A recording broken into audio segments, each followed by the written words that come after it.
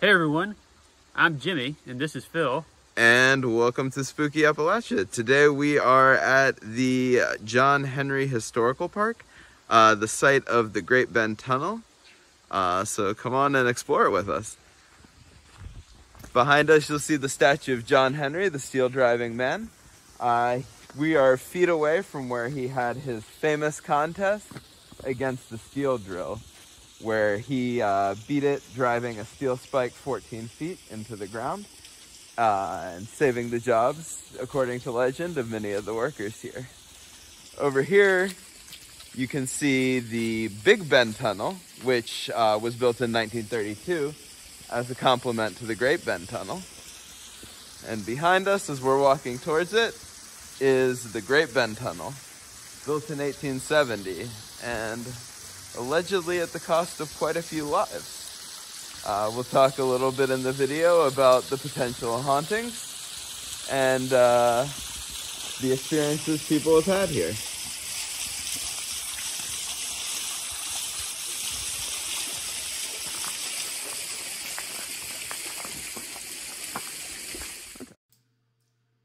Construction on the Great Bend Tunnel began in 1870, and the first train passed through in 1873.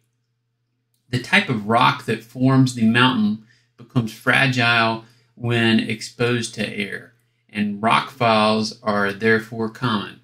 Over 1,000 workers are estimated to have died either during the tunnel's construction or from health complications that developed from the dust they inhaled while working.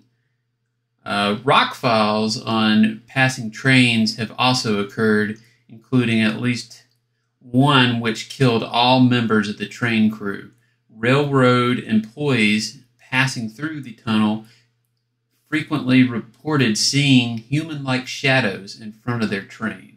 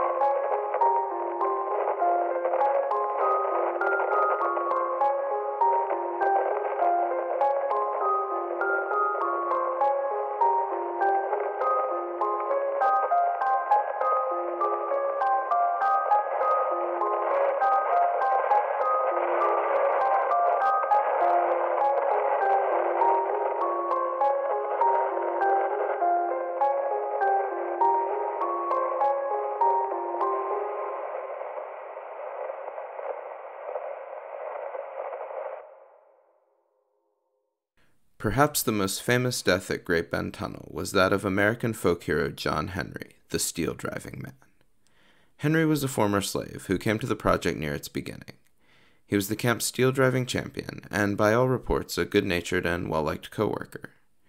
In 1870, a salesman approached the foreman trying to sell him a steam drill.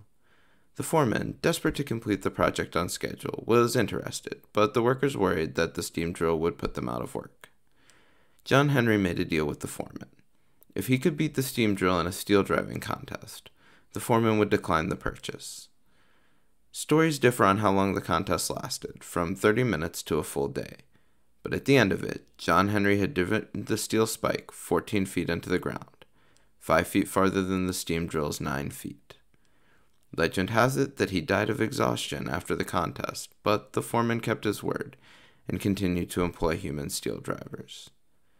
People have reported hearing his hammer to this day, still driving steel at the site of his greatest triumph. This includes a local man paid to line the tunnel with brick, who claimed to see Henry's apparition as he was working. Regardless of whether he still haunts the tunnel, Henry's story became an inspiration for both newly freed slaves and working-class people whose livelihoods were threatened by rapid industrialization, and his legend has grown over the years into one of the most popular American folk stories. We have our own addition to the canon of ghost stories and folklore at the Great Bend Tunnel. While our drone was in the tunnel shooting this video, it rapidly accelerated and crashed into the wall of the tunnel. Was it an angry spirit? That seems far more likely than pilot error. We would never make a mistake like that.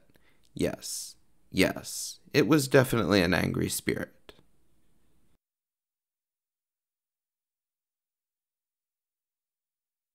Also, if anyone from the Summers County Sheriff's Office happens to be watching, the ghost got the drone out of the water and brought it back to the entrance of the tunnel for us. Thank you all for joining us on our trip to the Great Bend Tunnel and John Henry Historical Park. If you liked this video, make sure to give it a like, drop a comment, and if you haven't, be sure to subscribe to our channel.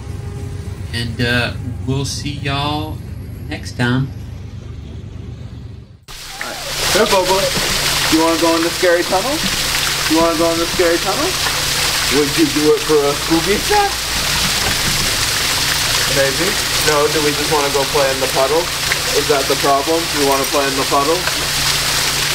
Well, what about the scary tunnel? Can we go investigate the scary tunnel? Oh, not even for a Scooby snack. Not even for a Scooby snack.